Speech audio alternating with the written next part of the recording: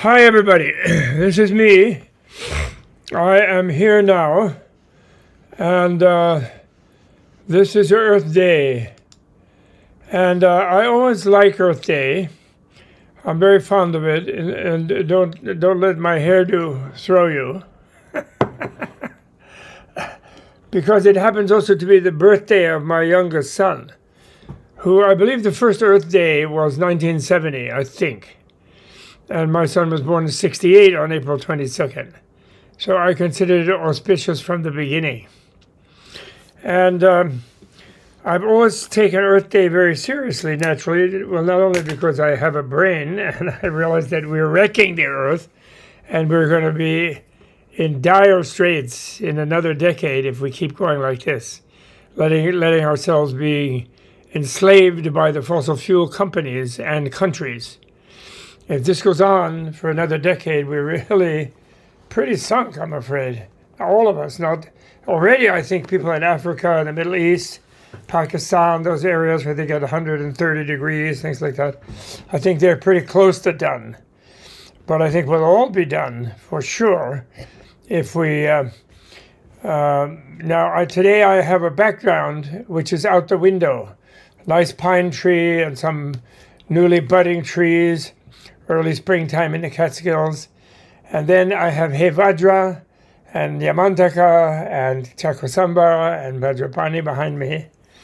And Zonkapa, if I move a little this way, you can see Zonkapa. And my mentor, my historical mentor. I mean, among my many mentors, but he's the lead one for sure. And he began the first Renaissance. The one the Westerners call the Renaissance, starting in the 14th, 15th centuries. And this guy was 1357, 1419. His enlightenment was 1398. And he had 21 years then of giving Renaissance-type instructions of be enlightened now and take care of life and enjoy life and take care of others. And... which is, I think, the energy of the Renaissance. Instead of being groveling under some god who you have to, and his representatives, his supposed representatives, like the church, different churches and whatever, and in other cultures, other kinds of churches and gods. But Renaissance was where we have to take responsibility, kind of like that, and we can. And it's wonderful and beautiful to do so. Now we're under the false god of the fossil fuel companies and the dictators that they like to support. So they can keep pumping and keep floating in money, which will also be good for stuffing their coffins, because they are equally die with the rest of us, however rich they may be, if we keep going like this. So anyway, I love Earth Day. And in those days, I used to think of the Buddha, who, when challenged by the devil, Mara, the tempter, not to be a Buddha, like how dare he be a Buddha sort of thing, he counter-challenged Mara by saying, well, you Mara, he gave him a great teaching, he said, you Mara are the king of the Maras, head devil, because you were once altruistic. And I remember that previous life, long before your selfish Mara behavior, when you were altruistic, and because of that little bit of altruism, you now are king of the Maras. Oh, great, says Mara. You're the devil, Mara. You remember that. You're my witness then. But now you say you did all kinds of things for every being alive, including humans, animals, beings in hells, heavens, gods, whatever kinds of beings. You did fantastic things for them forever, and now you want to be a Buddha to help them become Buddhas. But where's your witness of all those things you say you did? So the Buddha then touched the earth. He reached his hand over his knee and he touched Mother Earth, tapped her on the shoulder, and Mother Earth came out of the earth, although she had upper part of her body did, in the way they represent it. And she began to recite to Mara. And actually, in some versions, she had a whole chorus of earth goddesses with her in her retinue, and they all chanted the former life stories of the Buddha Jataka tales, where the Buddha gave his body, gave his life, gave his head, gave his ears, gave his eyes, gave his blood, gave his bones, gave his family, his wife, his children, his land, his kingdom, his palace. Whatever beings asked, he gave it to them. And also other things, that not just the giving virtue, but all the other virtues he did for all the other beings. He was correct with them and properly ethical with them, and he absorbed their injuries on him without rancor, without hatred, without retaliation and revenge.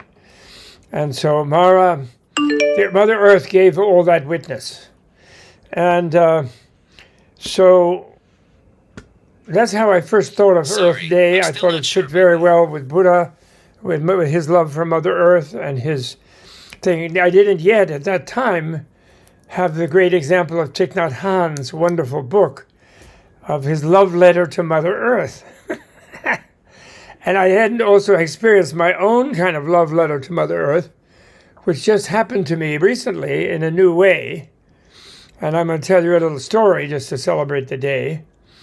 Then you can, while I'm talking, you can look at the trees and the sky, you know, it's a nice day. Well, I was reading the Flower Ornament Sutra, and I was reading about the Bodhisattva, all Bodhisattvas who are at a certain stage, but particularly, I guess, the Bodhisattva who became Vairochana, who is the cosmic Buddha of this sector, and Shakyamuni Buddha in that sutra is one of the many zillion emanations of Vairochana. But on the other hand, Shakyamuni himself emanates millions and zillions. So in a way they're the same, the way one is emanation of the other, and the way they're equal. They're all inconceivable, the Buddhas. You can't say anything about it. So I was reading this, and then in that it was going on to, in grisly detail, how bodhisattvas will give their bones, their head, their eyeballs, their body, and all this to other beings who ask them for it. And then I sort of realized as I was reading that such bodhisattvas would have some issue with the fact that whichever cannibal asked him for his body to barbecue him, which he would then give, and don't freak out and don't imitate, because such a being who can do that is a being who is completely lives in a different relationship with the body. They adore the body, etc., but they know that the body is not the whole of them. So it's a wonderful part of them, but they love it. There's nothing they're against it. But they can also give it away because they'll have always another body. They'll make many bodies. And they know that the mind will always be in a body, in an energy body. And the human energy body is very, very precious and valuable, incredibly so. And they know that, so they don't lightly surrender it. But they can also easily leave it, and just, here, you have it then, if you need it, type of person, which is not like us. Not at all, you know, because we so much identify with, and we think our body is our real reality. And it is our reality, but an unreal reality. That's the difference, okay? It's less real for them. And that doesn't make it less wonderful. You know, like you can have an awesome aesthetic experience in a play, or in a theater, or in a film, and be totally into it, even though you know it's in some sense less real than if Hamlet was running around on the battlements in the flesh, right? So doesn't mean less real, doesn't mean less valuable. It's also very, very valuable. Because also it's made of the ultimate reality, but I don't want to go into that. We're on Earth Day. I'm not going to go into ultimate clear light of the void philosophy, although I know many of you may like that. But that doesn't, the fact that even Earth, we could then give up Earth. If giving up Earth would save 1,000 other Earths with 1,000,000 other billions of other trillions of other people on them, we'd be happy to give away Earth if someone asked for it. But actually, our attachment to it at least, you know. But actually, here's the thing. I'm back to my eureka moment. And that bodhisattva would have issue with the fact that that cannibal family would only have one barbecue. And then they'd have to go look for another bodhisattva to eat, you know, for breakfast the next day. unless he was very fat and they could eat him for 3 days. So that was frustrating to him because he couldn't stand, or she couldn't stand in different lifetimes having, anybody else be hungry. There's also other cannibals who just couldn't eat the one little body. So the whole ingenious thing of fabricating a planet, which is a living entity that seems inanimate to us in our categories, but actually is a living entity filled, teeming with life, always in its history. And of course, temporary, like all constructed things, it deconstructs at some stage. And just the right distance from a warming sun, a cooling earth, like with enough water and the atmosphere in a certain way. I mean, quite complicated thing to produce. But she decided, I want to be that. I want to be one of those. And so she worked with all the powers of the universe and all the beings who would be living on it also. And that's such a bodhisattva. And she made herself into Mother Earth. So to me, that was a big eureka in that Mother Earth is not only a goddess, she Gaia, in the Greek, or Prithvi in Sanskrit, like Persephone. But she is also a bodhisattva who wants to feed beings. And think of the trillion beings, including all the animals, if you include them, all the animals, the insects, the fish, trillions of beings that she can feed as a bodhisattva. And then in a Buddha, I guess you sort of support trillions of bodhisattvas also. I mean, countless. I mean, you can't find the number, as I found later in the sutra. Anyway, just as I was enjoying that epiphany, I get a phone call 1 week later. My grandson, one of my grandchildren, calls me and says, Grandpa, me and May, his beloved, we just had a daughter. We're so happy and proud. And we're calling Grandpa to see if you approve of the name. And I was quite surprised. My grandchildren have not always asked me about the name or anything. And I said, well, of course I approve it preemptively, but what is it? Just for fun to know. And they said, Gaia. I was so delighted. And because this is and now here we are on the day of Gaia. And it's Gaia's first birthday. It's only a month or two ago. And little did I realize that Thich Nhat Hanh was way ahead of me, as usual. And he wrote a love letter to Mother Earth and realized she's a great bodhisattva, as well as a goddess. A little later in the Flower Ornament Sutra and the 10 Stages Sutra, I read how bodhisattvas, when they reach a certain ones of the 10 stages, then they like to be reborn and accumulate more merit as a bodhisattva by doing more things for others. They like to be born as gods and goddesses, because as the gods and goddesses, they can help beings more broadly than the single, even a world emperor can do as a human. Although for many lifetimes they are born as world emperors or local emperors, and or as just great people to help others, But one of the things they like to do is be born as the Brahma, for example, a Brahma god in a particular world that each one has, a high god called the Brahma, who himself says, I'm not the creator, although we all are created any more than you are, in that we all create the world together in the Buddhist view. It isn't one being's responsibility, sole responsibility, and therefore there's no sole omnipotent.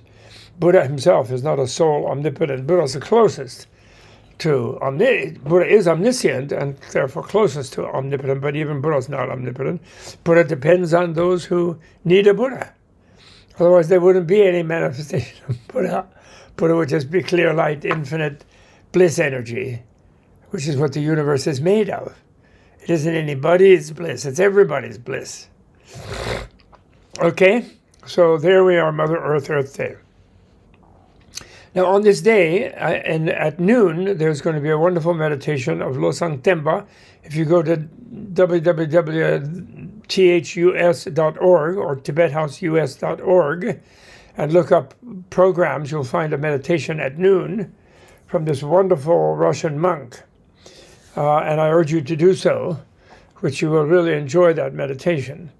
And Also, there is a conference in Dharamsala called Dialogue for Our Future, where they've had already half of it has gone by. But if you look it up, www.dialogue, or just Google Dialogue for Our Future, and you can get a few sessions. If you're on the East Coast of the U.S., it's very late at night or early in the morning, 3:30 a.m., running through about 9 o'clock because of Indian time. And they may play it again afterwards because they're recording as they go, but it's quite wonderful also. So, you know, the Tibetan world, Tibetan culture world, which I also represent as Tibet House, the Dalai Lama's cultural center in the U.S., is very gung-ho about Earth Day, based on Buddha being gung-ho about all the Bodhisattvas, about Mother Earth herself being gung-ho about her day. What we are thinking every day is her day, of course, but we are thinking of it as her day. And so you can find out lots of things about how doable keeping below 1.5 degrees centigrade and even reversing it, getting back to a more normal, more balanced temperature is going to be. We can do it. If we'd started 30 years ago, if the oil oligarch demonic people had not the Lee Raymonds, the Joe Manchins, the Charles and David Kochs of this world, if they had let Rex Tillersons, if they had let us do it, been honest with us and let us do it, we would be well out of the woods by now, and we would not be having these extreme weather events. And you people in Middle America whose roof is torn off and grandmother got killed by the last tornado and everybody, you wouldn't have to suffer those things. You know, there are other things we'd be suffering, of course, but we wouldn't be suffering these extreme weather things in this way. This is really a punishment and a torture inflicted upon, torment inflicted upon all of us and all the animals and the extinguished species and things by these fossil fuel tyrants and dictators, you know. And the fossil fuel is just a technology thing that has enabled people with a particularly high, wrong kind of egocentrism, you know, short-sighted egocentrism, because it's egocentric to want to be a Buddha too, and that's good egocentric. So don't think we're all supposed to be no ego, no ego. That's also a false idea. We're supposed to be really good selves and good egos and good persons who say, I love you, to the world, to the life, to ourselves, to everyone. But the I has to be strong for the love to be strong. So it's all right to have an ego. Don't worry about it. Don't think, oh, some crazy Buddhists want me to be a vegetable. No. Although actually vegetables have them too. And they are also quite nice mostly. Okay, so so that's my second story. And since then I've been going around and I will assure you that Mother Earth's emanation is a great-granddaughter, my second great-granddaughter, Mother great-granddaughter Gaia. So Mother Earth, to show us, to lead the way, that she intends to continue to support life, human as well as non-human, has incarnated as one of the humans, as a beautiful girl called Gaia. and her parents thought they thought it up, but actually she suggested to them in their dreams that she be called Gaia, just so people would know who she was. So because of that, that is a symbol and a warrant and a promise that we will succeed in what I too, and we all emotionally sometimes think, when Joe Manchin won't allow a filibuster, when a person like that, just because he has a couple of little coal mines, and he won't do it, or he's called up and flattered by people who don't actually care for him, big oil barons like Charles Koch or whoever it may be, people from Texas. So don't be despaired. And I'm telling myself, and I'm telling you, because we can easily do it. And there were some wonderful people in that thing coming from Dharamsala. Now, also, we at Tibet House, we're going to do, there is one huge thing on Mother Earth that everybody knows about, actually. And those in the environmental movement know that it's very related to our situation in the Americas, who are relatively fortunate, actually, compared to people in the sub-Saharan Africa and in South Asia, really and people on islands in the Polynesia, it's really, they're Micronesia, they're in really, really bad condition compared to us. So we're very, very lucky. But one place in South Asia or in Asia that is really, really important is what is called the third pole. Now, of course, we all know the Arctic ice is gone in the summers now, which is hasn't happened in hundreds of thousands of years, and it's pretty gone. And the polar bears are very much needed. They need an outboard and a kayak, to get out to their summer food, and the Antarctica, even bigger than North ice thing, Antarctica is also going down. And that'll raise the oceans. That's one of the terrible things if we don't stop it, which we will, but if we don't, that's going to happen. But there's a third pole, what is known as the third pole, and that is the whole Himalayan massif. And the vast, it goes all the way from Afghanistan, the Hindu Kush, and all down through India, North India, and southern part of Tibet. And then, in a way, the Kunlun is a little bit one edge of it. The northeast edge is the Kunlun. And, dividing Tibet from Uyghuristan, Turkestan, or both of which are colonies of China at the moment. But they are separate indigene areas. And the ice mass of those vast Himalayas, as you all know, I think, the tectonic plate representing the Indian subcontinent and some of Southeast Asia hit the Asian tectonic plate geologically, I don't know how many million years ago, but many, and went under it, and that pushed up the Himalayas. So they're the youngest mountain mass. That's why they're the highest. And they're growing, actually. They continue to grow because somehow the slow thing, they grow at a couple of inches or centimeters every year. And they have this huge amount of ice. And that huge amount of ice is what melts in the summer after the monsoons of India and Southeast Asia and southern China. And then when there's no rain, not much rain, in other words, in those areas, farmers and everybody can live, cities and farmers and everyone, because the rivers flow from the melt of those glaciers, and in the winters they build up again in the normal course of things. And now they're not doing that, and now they're melting too fast, and so there's this day, and there break out floods and horrible things. But there's this terrible danger that the livelihoods of a couple billion people from China all the way to Pakistan, all around, you have the Yangtze, you have the Yellow River coming from Tibetan Plateau, and Tibet, you have the Yangtze coming from Tibet and other smaller systems connected to that. You have the Mekong going down to Vietnam and Cambodia and Laos and Thailand. And then you have the Irrawaddy and in Burma. And then you get over Brahmaputra and the Ganges and Yamuna.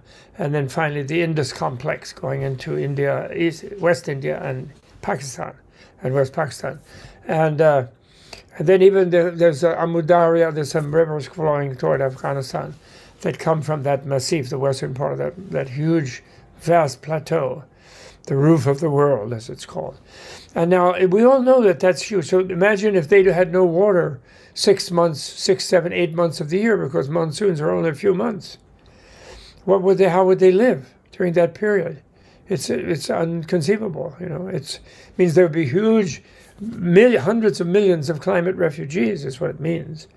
And how will that be handled politically and otherwise, Hundreds of millions, if not a billion refugees. So everyone knows that, okay? But it's never talked about in the Earth environmental people very much. Even my beloved Al Gore, he has a few slides about it, but he doesn't make a big fuss about it. And the reason that people don't talk about it is that China doesn't want them to talk about it because China is accelerating the melting rate of those glaciers, maybe sixfold, maybe threefold. It's hard to make an exact estimate, but all the scientists who have measured glaciers and have gone up and done this and that with instruments, real scientific research and studies, they say between 3 and 6 times faster than the generalized global warming would be making them melt.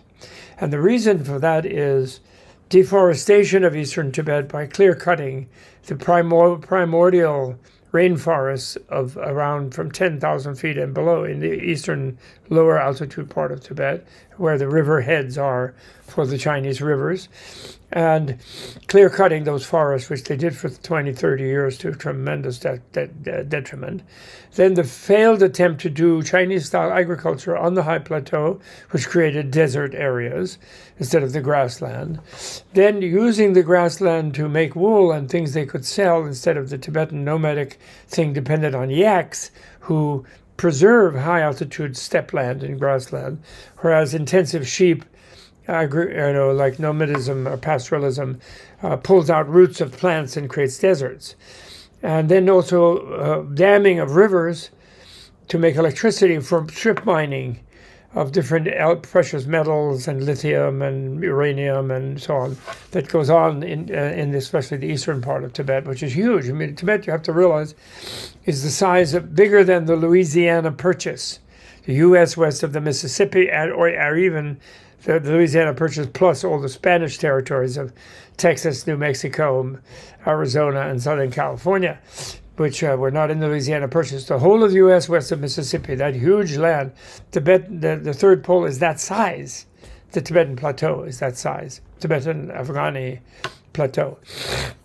So the mismanagement of that environment, and in ancient time, the emperors of China, they never tried to colonize it because they realized it was their headwaters. They had legends about the gods being up there.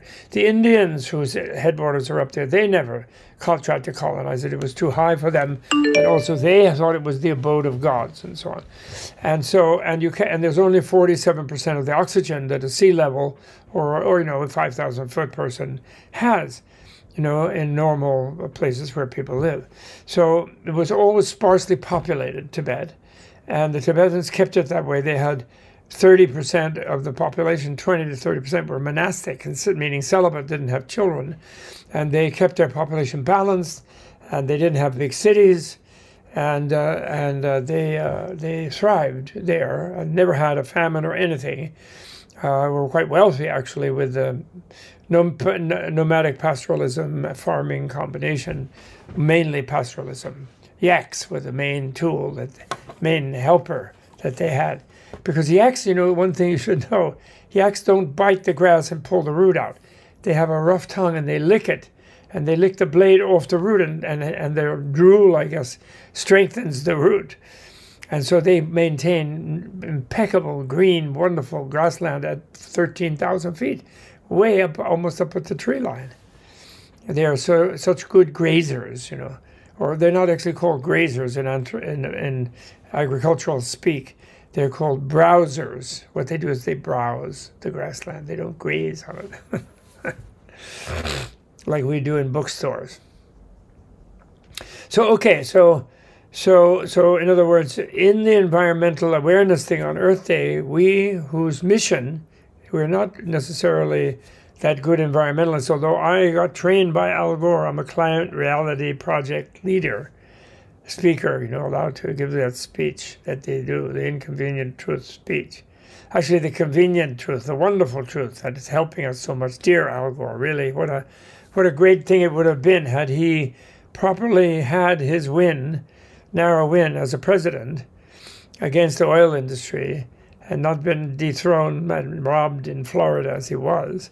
And then having written Earth in the Balance in the 90s and having pushed all through the Clinton administration to try to get major remediation going about climate change already then, 30 years ago, almost 30 years ago, we'd be in a much better place now. But anyway, he continued with his wonderful teaching, taught 5, 6, 7 million people around the world the reality and the convenient and the wonderful truth.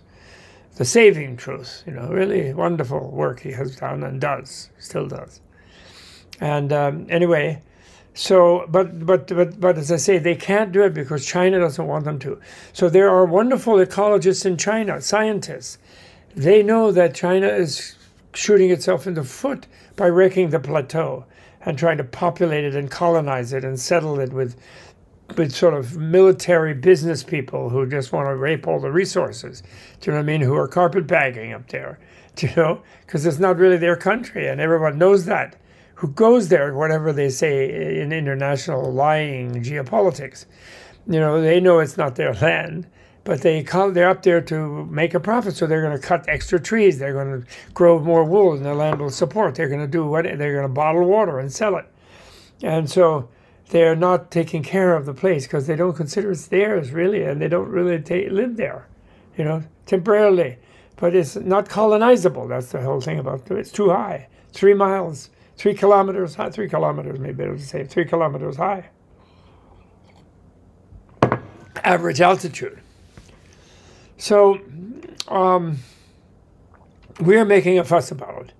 And we're not blaming China. We could blame the Communist Party dictatorship, because dictators are the ones who behave like this. They lose touch with the people they're governing and the land that they govern, and they pollute it and destroy it, and they try to suck wealth to the top. And that's why they get along just as well with capitalists as communists. They're not really communists, they're just dictators. So we could blame them, their bad policies, but we're not. What we're doing is we're not mentioning any nation state. Actually, one of the big sources of the melting of the third pole glaciers too fast also is the Indians. For deforesting the southern slopes of the Himalayas too dramatically and allowing too much monsoon to spill over up into Tibet and wash away things with more rainfall than they used to have, and more dampness, you know, and moldiness and whatever, you know. And more important than that, for their own industrial coal pollution, creating a fine black dust, carbon, etc., in the form of fine black coal dust, that creates a terrible blanket, of course, of unbreathable and harmful air for their own people in the plains. But when it blows over the Himalayas, it coats the glaciers with this black dust, which then absorb the sun more strongly and create more heat to melt the glaciers faster, for example. So we're blaming different personal, individual, and commercial practices rather than any agency of any state. Because we're not a political lobbying organization, we're a cultural organization. As a cultural organization, we're concerned that the culture we're seeking to preserve and to promote and to help people in the world value, the Tibetan special precious Buddha Dharma culture, the homeland of that culture, that high plateau, we are not liking to see it being destroyed. So therefore, we are doing special third pole conference within the environmental, you know, catastrophes that are waiting in all over the planet. We're focusing on that one as the home bed, as the homeland of the, you know, not on a geopolitical level, homeland on a cultural level of the Tibetan precious Buddhist culture, which is really the Sanskrit Buddhist culture from ancient India that was lost to India and never quite fully spread to East Asia or South Asia in its fullest dimension, mainly only to Tibet and Mongolia. Okay, so that's that we want people to think about that on Earth Day. Pray for the glaciers of the third pole, as well as the glaciers in Greenland and the Arctic and the glaciers in the Antarctic. You know, of course, we're all praying for them to survive, like the rainforest in the middle and those wonderful balancing on the top of the Earth. They're a huge weight they are, you know, huge balance weights they are. And disrupt the spinning and the gravity field and everything. I'm sure when they fully melt, you know, it'll be a catastrophe, really. So we don't want that to happen, but we want everyone to join in, add to that the third pole, which is the great Tibetan plateau, basically. It's just as good a way to refer to it, okay? So that's the thing. And really we should be clear, you know, for example, Russia is a magnificent country, and it's huge, right? It's way over in Siberia, and goes all the way to the Pacific. And what do they worry if they lose a few Eastern European countries in their former Soviet empire or Tsarist which was bigger than the Tsarist Empire in a way because of their post-World War II settling down on top of the heads of the Eastern Europeans. And which is what the KGB people are so upset about, and Mr. Putin especially, But otherwise, it's a huge, great country. They don't need, Belarus, and they don't need Ukraine. They don't really need it at all. They have enormous resources, huge. And they themselves have a culture that's a huge resource. Dostoevsky and Tolstoy and Eastern Orthodox Christianity and Judaism. They have had wonderful Jewish people there for thousands of years. But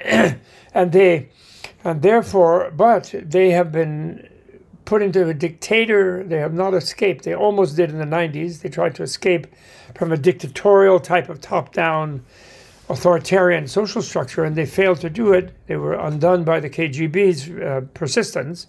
The Soviet Union's KGB persisted. That's what those oligarchs are. They're all ex-KGB people mostly. And they wouldn't allow the Russians to bring out their creativity and start to make their own wonderful things on the internet, or creative arts or movies or whatever wonderful things the Russians could have been known for by now.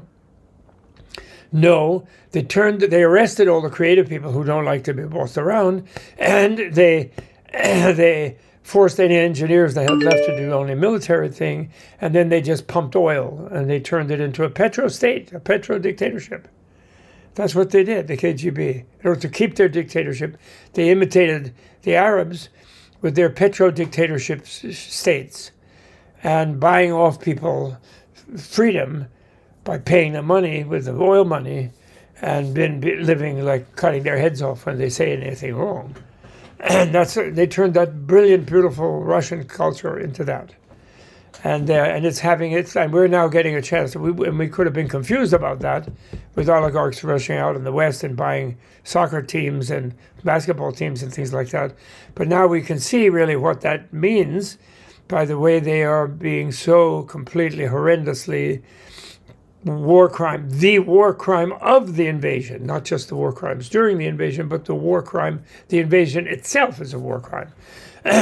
And we as Americans should face that Cheney-Bush II invasion of Iraq, second invasion, not the first one, getting the Iraqi dictator out of who had been our ally, getting him out of Kuwait.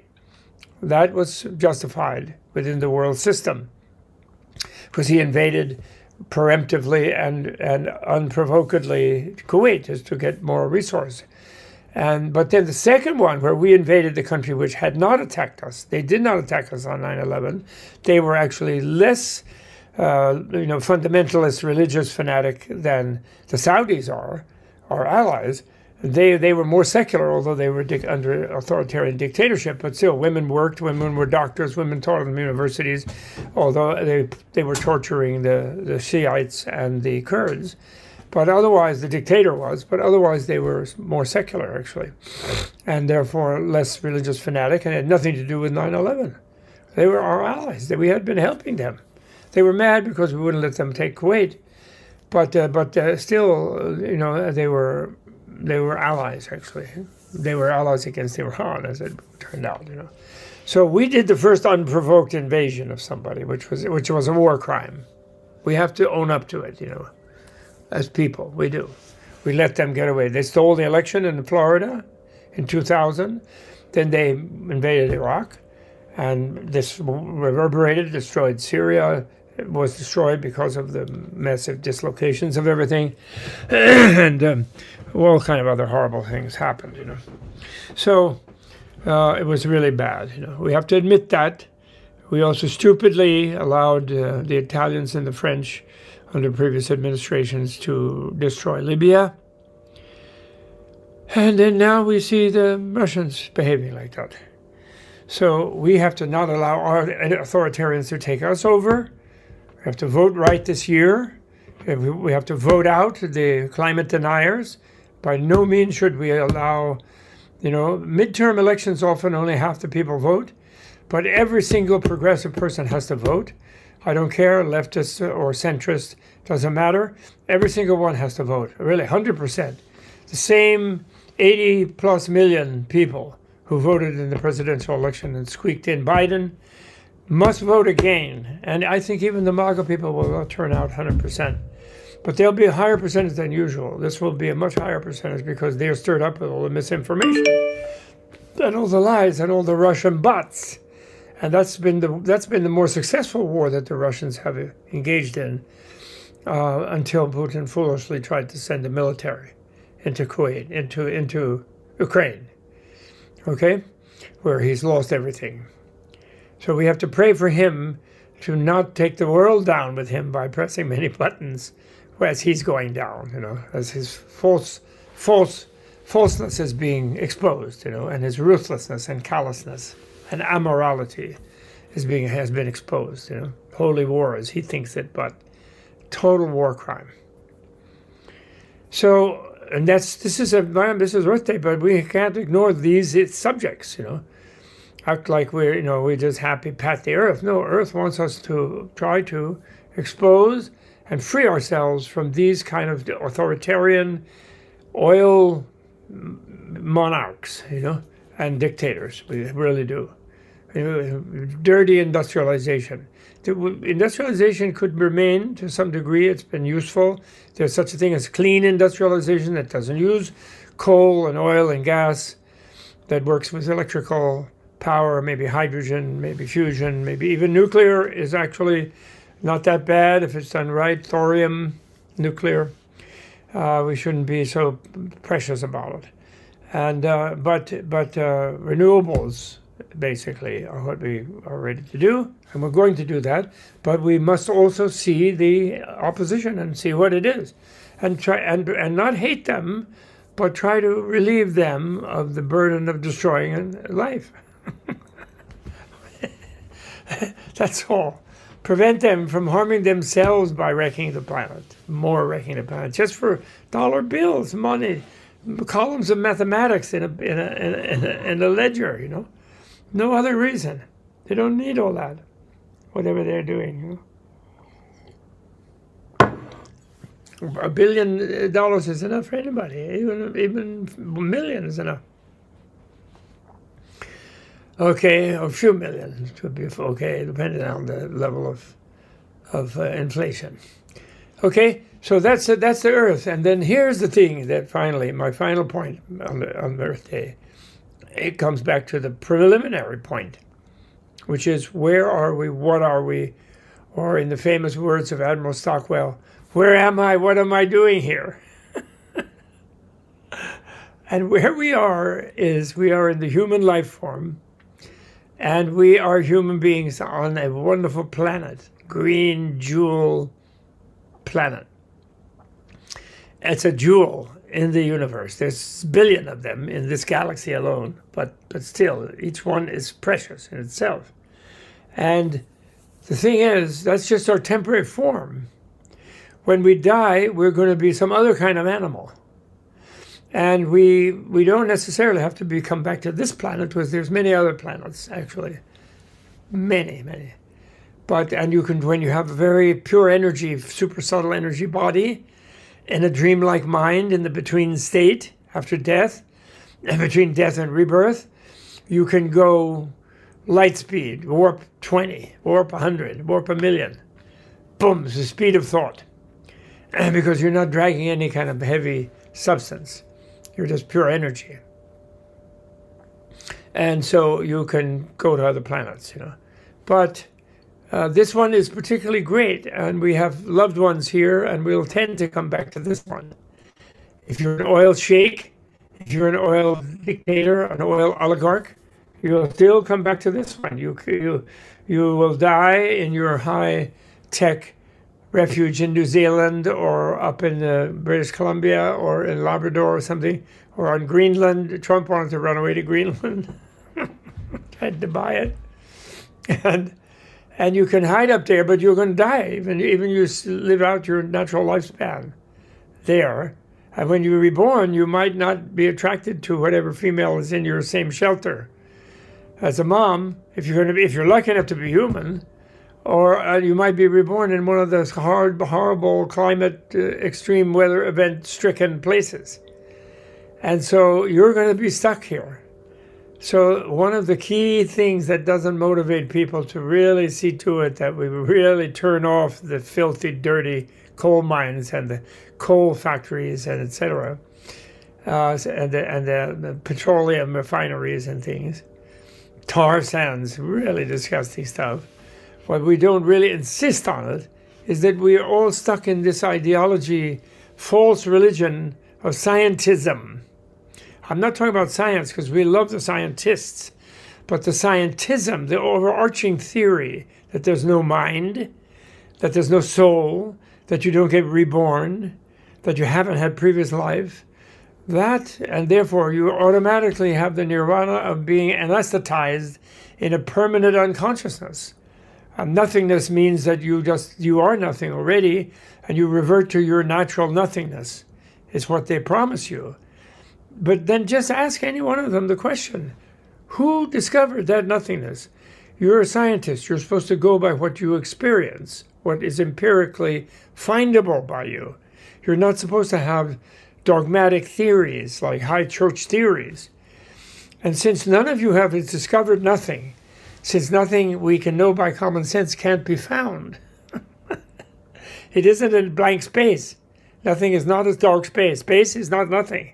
Space is an area. You know, cosmic rays go in and out of it. Micro things are in and out of it. It's something. Nothing is not something. It's nothing. Okay? So it has no spatial dimension. It has no time dimension. It isn't there. It's a non-referring word. So you can't go there. Okay? It's as simple as that. And anybody who assures you that any talk of rebirth, going to heaven or hell, being reborn as a human, being reborn as a horse or a donkey or an armadillo or a crocodile or a fish or whatever, it's just a religious superstitious. No. They are more reasonable than someone who superstitiously says, I'm going to be nothing, when there's no such thing, which it's impossible to therefore be something that isn't something. Do you follow me? You can't be it. There's no boundary between nothing and something, because nothing is not a space, it's not a place. No there. So you'll never get there, and you're not there now. And you have a mind, and you have a deep, subtle mind, like a core mind, like a spiritual or mental DNA, like a really tiny, invisible thing that's like your sort of core habit. It's the shape of your core habits or something. And it's yours. And it will go on and on and on. And until you understand it, and you understand the world it's in, and you love it, and you enjoy it, and therefore love everyone and everything in it, you will go on having a hard time. On and off. Okay? So that's what we're here for. That's the purpose of it. And once we know that's the purpose, and once we know that we will live with the consequences of our behavior in this life, we will continue. There's no dead people. Nobody stays dead. Death is just a doorway from one body to another. It's like when you fall asleep at night, and then you have a dream, and then you cease the dream and you wake up. Well, where were you between when you were in a deep sleep before you rose out in the dream, and where you were in a deep sleep before you woke up in your ordinary senses when you awoke? Where were you? You weren't nowhere. Your body was lying somewhere, and your mind was therefore in a dormant state, a sleep state. But it was still your mind. It was just unconscious, normally. Although actually you can learn to be conscious. Even you can develop such a subtle self-awareness. You can even learn to sort of be consciously unconscious. And similarly, that's good too, and you can learn to be unconsciously conscious. And that's really good because it keeps you resting. The rest channel in your conscious being keeps you going when you're conscious. Do you follow me? You're subtle enough to tolerate that ambiguity of being conscious and unconscious. And being more conscious of the unconscious part is helpful to you. You can learn to do that. It's not too hard. Some people naturally can do it. You can learn to do it. And it enables you to stay cool and stay calm and stay healthy and enjoy your life more, which you should do. Earth Day should not be a time of anger. It could be a time of vigorous protest, But believe me, when the oil oligarch or the crooked politician who is bribed to vote for them, even knowing it's the wrong thing to do for life, the crooked one, even that one, when you are protesting against them and saying, no, no, no, no Joe, no Charles, no, no, no, no Rex, when they say that, but you're doing it with a smile on your face, in a humorous, although it could be loud, you could shout it, but it would be loud, but it's not hate. You're not hating them. You're not calling for them to die.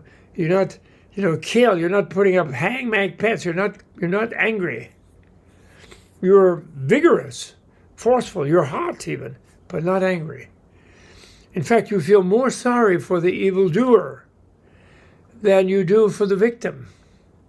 Although you'll work to protect the victim against the evildoer, but one of the things that gives you energy to protect is you're more sorry for the evildoer, because the evildoer is harming themselves when they harm their victim.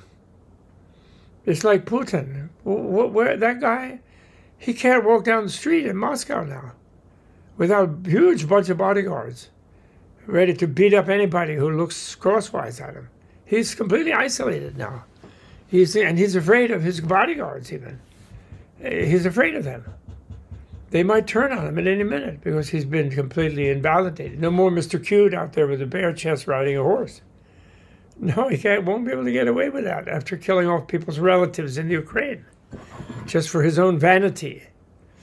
So he's ruined himself. We have to feel compassion for him.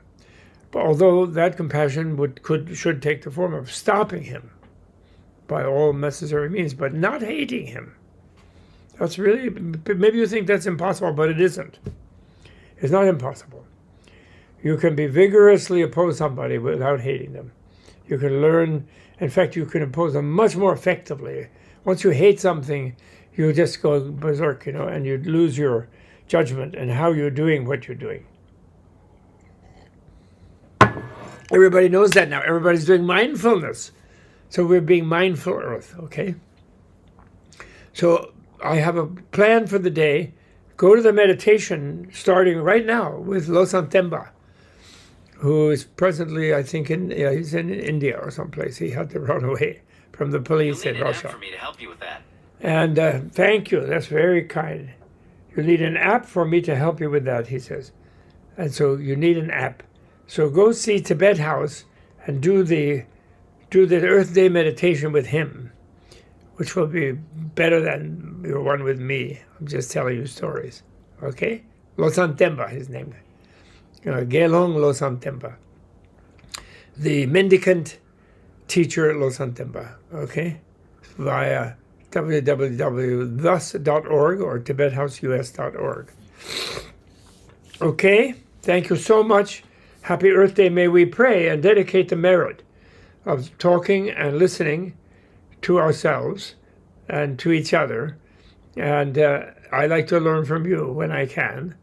And my son brilliantly said, the way of really being a teacher is when you know you're learning from the people you're teaching and you're learning with them. That's the thing. That's the best way.